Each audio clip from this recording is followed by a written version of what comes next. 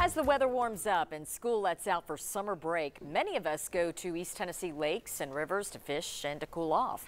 But before you jump in, you may want to think twice. Do you know what's in the water?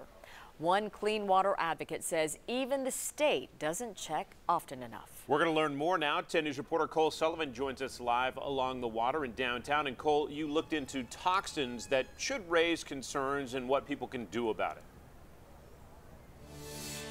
Robin and John, that's right. We've gone through hundreds of pages from the states and found creeks, rivers, and lakes in our area that have E. coli, mercury, and other pollutants that could be harmful to our families. They're the jewels of East Tennessee, a place for us to cool off, play, and fish under the hot sun. But what's really in the water? Pollution happens every day, all day long. And some of that pollution could hurt you. You could have some gastrointestinal effects, such as diarrhea. Our story starts here at Beaver Creek in Carnes with Natalie Landry and her team from Knox County Stormwater Management. And we're going to take a sample that will later be analyzed for bacteria. They're testing for bacteria in the water before it makes its way downstream. Beaver Creek's headwaters start way up in Gibbs, make its way through Halls, down through Powell and into Carnes, and then finally flow down into Melton Hill Lake. Beaver Creek is one of just hundreds of small streams feeding the lakes and rivers where we play. And as they wind their way through our communities, they bring pollutants along. That's a major volume of water that's washing through there, and it's picking up everything along the way. So what is in that water? We probably have thousands, tens of thousands of chemicals in water. State documents show pollutants and bacteria, such as E. coli, mercury, and PCBs in Beaver Creek, First, Second, and Third Creek in Knoxville, Fort Loudon Lake, Melton Hill, the list goes on. But the good news, experts say just swimming in the water likely won't get you sick. You would have to swallow a lot of water many times before health effect would become apparent.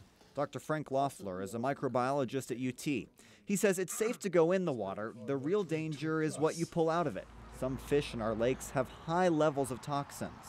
We have toxic chemicals in the water, particularly, associated with the sediment. And then fish like to eat food from the sediment. Mercury and chemicals called PCBs rest on the bottom of the lakes. When we eat bottom feeder fish like catfish and largemouth bass from those lakes, we're also eating toxic chemicals. But you may be exposed repeatedly over many years or decades to chemicals, and eventually that causes disease, like cancer. And they can analyze that fish tissue and find out what that fish has consumed that may be potentially dangerous for you. Kathy Hawes is the executive director of the Tennessee Clean Water Network. She says another concern is how often the government tests the waters to issue those warnings. Some of our lakes aren't being tested by the government but once every 2 years or 5 years, and that's not often enough. She says that means some pollutants might slip through the cracks. There's not cause for alarm, but there's great call for better awareness and action on some of these issues.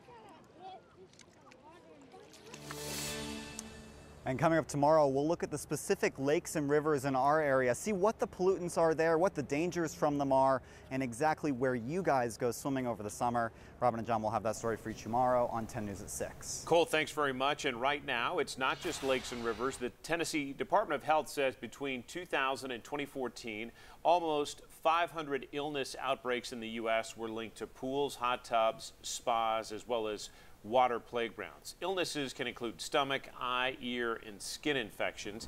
Health leaders say parents are key to prevention. If your kids aren't feeling well, don't let them swim. Build in some regular bathroom breaks for your little ones especially, and you can always check the inspection report for public pools. Finally, try not to swallow the water.